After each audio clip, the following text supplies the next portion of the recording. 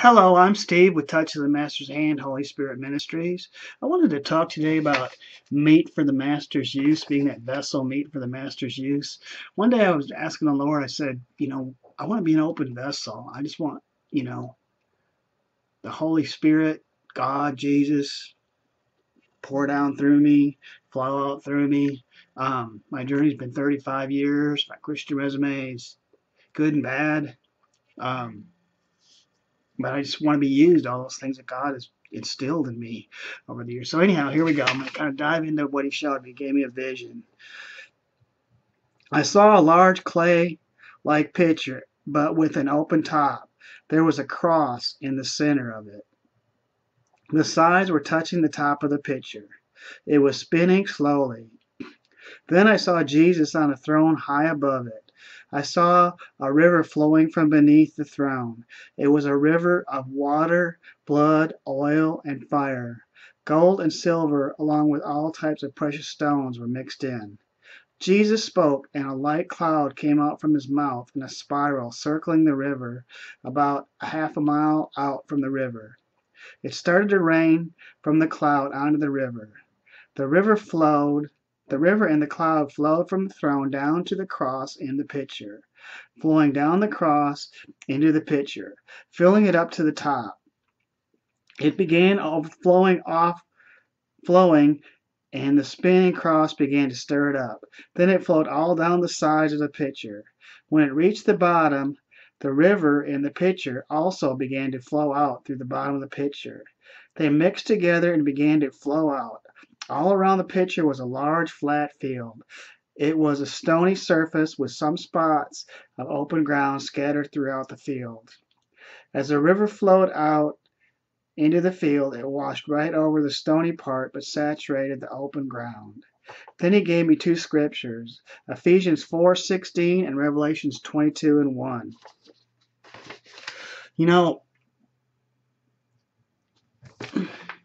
He spoke and said the river flowing through and from the pitcher had just as much significance as the river flowing over the top.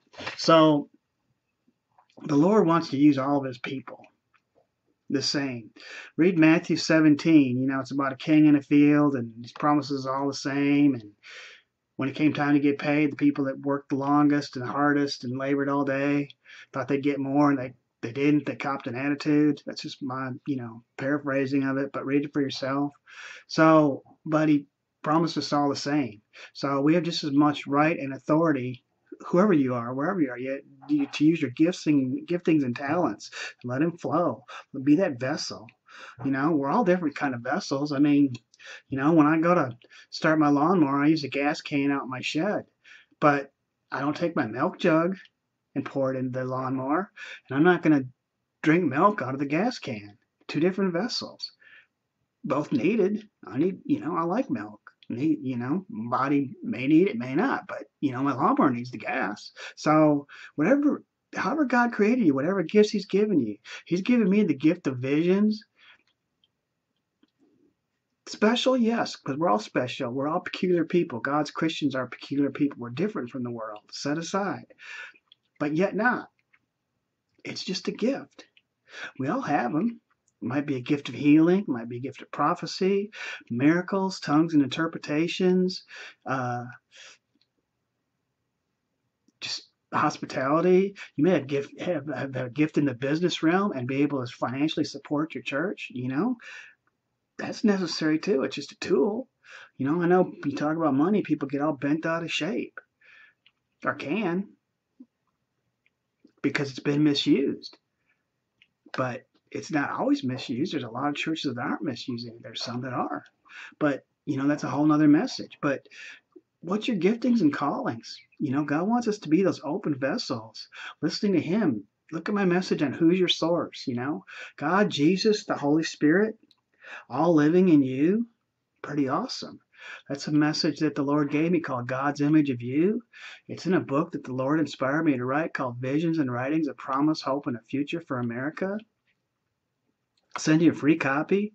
I won't ask you for anything, any donations, nothing. I won't send you anything else. I won't send you a bunch of junk mail. I won't even use your just email me at steveyoungstrom@yahoo.com. Send me your address. That's all you'll get, the book. The message is in there, God's image of you. It's awesome. The Lord inspired me to write it. It took over a year to write it because it took me a long time to go through the scriptures. I put scriptures with it because I wanted it to be scripturally based. Left out the interpretation because that's what God told me to do. There's a reason behind the title. I've got another book that the Lord already inspired me to write that's coming out soon too. The reason why I picked the Lord gave me the title is because we are in a grace dispensation. I don't know what's going to happen. Look at my message on economic collapse in the USA. I mean, that's things that are on the internet about prophecies of doom and gloom. It's already here, But God is seeing his people through because we're in a grace dispensation, because he has a reason and a purpose, and that's to reach souls and to reach this world and to reach the lost and the undone. As many and as much as we can occupy till he comes. So you can look at probably see it in my left eye. Look at my one about healing on April 27th. It's not done yet. First report from the doctors was horrible. My whole eye turned white when I put acid in it. I mean, literally, the blue in it. My wife was freaking out. Spent the whole day in the emergency room. Had to go to a specialist 2 days later, but the next day God told me he was going to heal it. It's a long story, and I'll testify about it soon. So I stood on that. God's going to heal it. First doctor report, horrible. My eye's going to melt. The cornea's going to melt. The whole thing's going to turn white. 3 or 4 operations. So this, that, cornea transplant.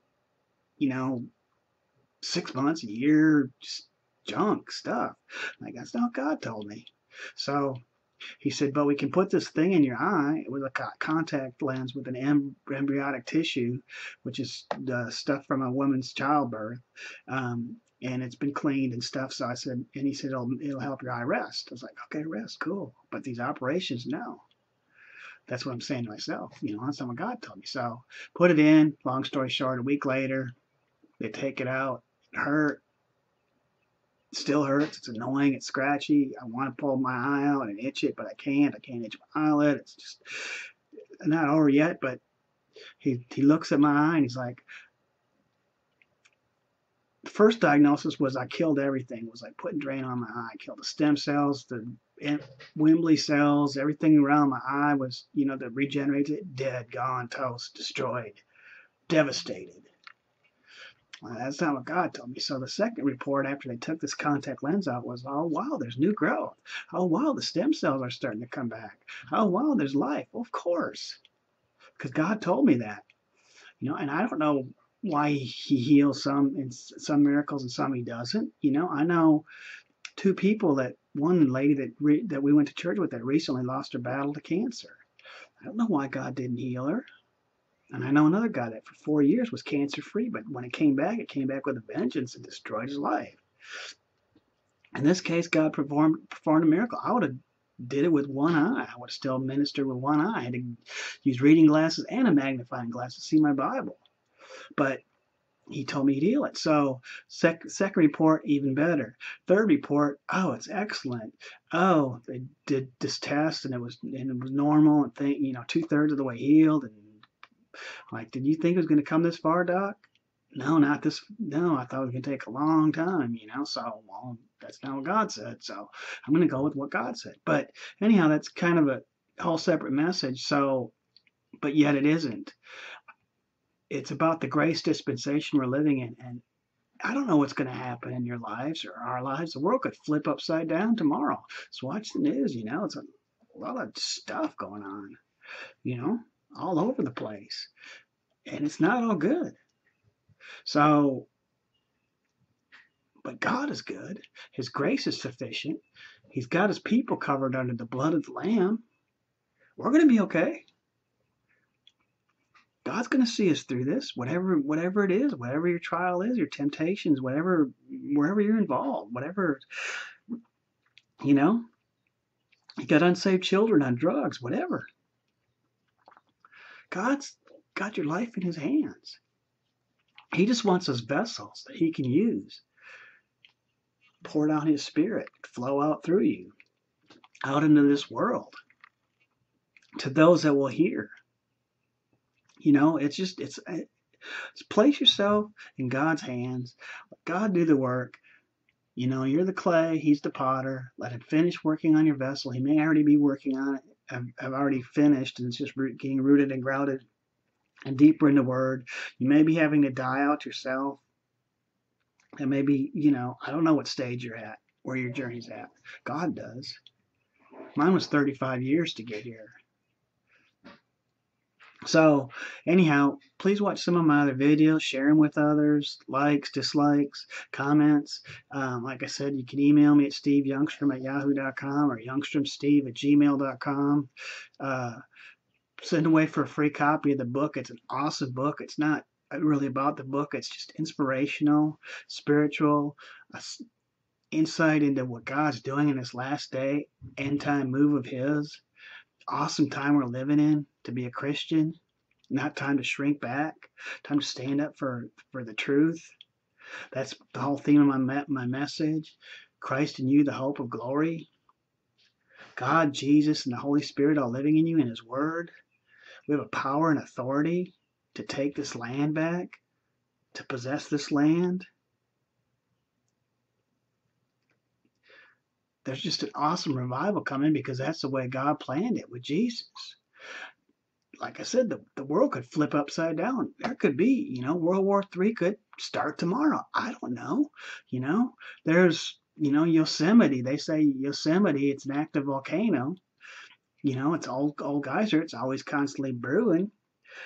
It's a 60-mile wide cauldron. Well, it's a volcano. It's erupted in the past.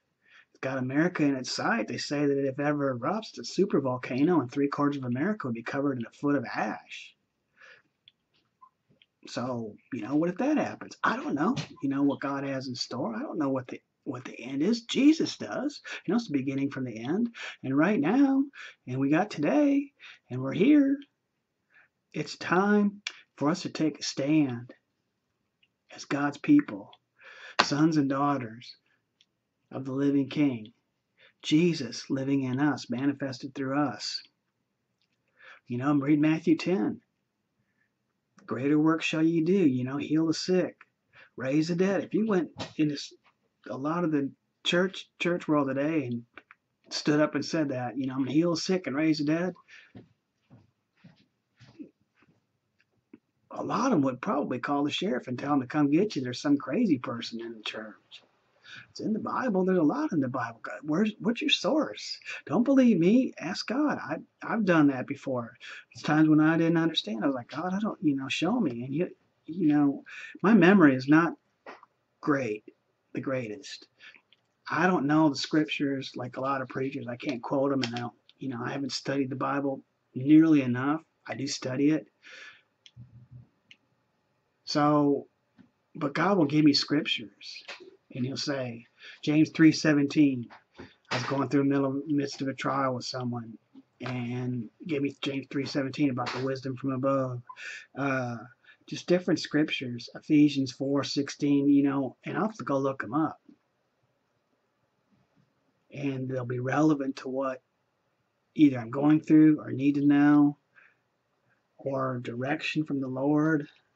They'll fit. Ask God, show me in your word. Teach me. Get it from God. Get it from your source. Don't even listen to me. I'm just being that vessel that's wanting to be directional and flow out and let the Holy Ghost flow out of me just like he has to flow out of you. Out of your belly shall flow rivers of living water. It's just an awesome time, and we all play a part. If you're watching this video, you're playing a part. It's not about you watching my video. It's not about me. It's about you and your relationship with Jesus and your personal walk with God and the Holy Spirit living in you and God's Word living in you and what He has called you to do, about your giftings and callings and elections. Building up the church, the body of Christ. That's what I want to be about. That's the vessel I want to be, because that's what He called me to be. But I'm no better than anybody else. I don't have a greater position than anybody else. We all have gifts and callings. I can't do the things that God called you to do. Not even close, not even reach the same souls. We may not all have a Billy Graham type of ministry. That's okay. We all have a calling and a gifting and a responsibility. So wherever your journey's at, use what you got. You know, my wife and I have a homeless ministry. Well, not everybody wants to deal with that.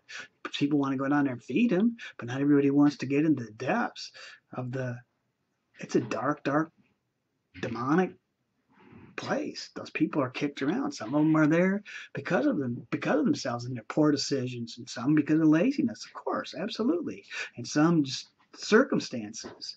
You know, you dive into that, it's a pretty messy place. Not everybody wants to jack with that, but that's the calling that the Lord gave me and my wife, because we've had some broken-hearted experiences, both of us.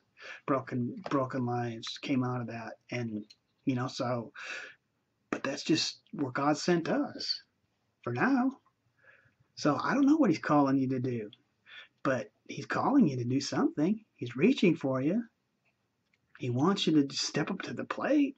He wants us all to step up to the plate. He wants us to be those vessels that He created for His honor, whatever they might look like, wherever they might be, wherever they might be placed. He's got a specific purpose. Like I said, gas cans, milk jugs, whatever, all serve a purpose. You know, there's giftings and callings that God has placed in your life, and He wants you to use them. So anyhow, that's kind of my message. Sorry to be a little bit long. Pretty excited. My wife's going to come on and start helping me with this. She's got a lot of wisdom, a lot of understanding, a lot of prayer life, very strong. She's got just awesome testimony. I finally convinced her to, you know, she's kind of a little shy, not really shy, but just not sure that she wanted to do this. So maybe, yeah, a little shy, you know, but I just kind of convinced her she's going to come on this Thursday. So look for her. It's awesome, the things that God's doing and got in store for His people. Looking forward to any of your comments.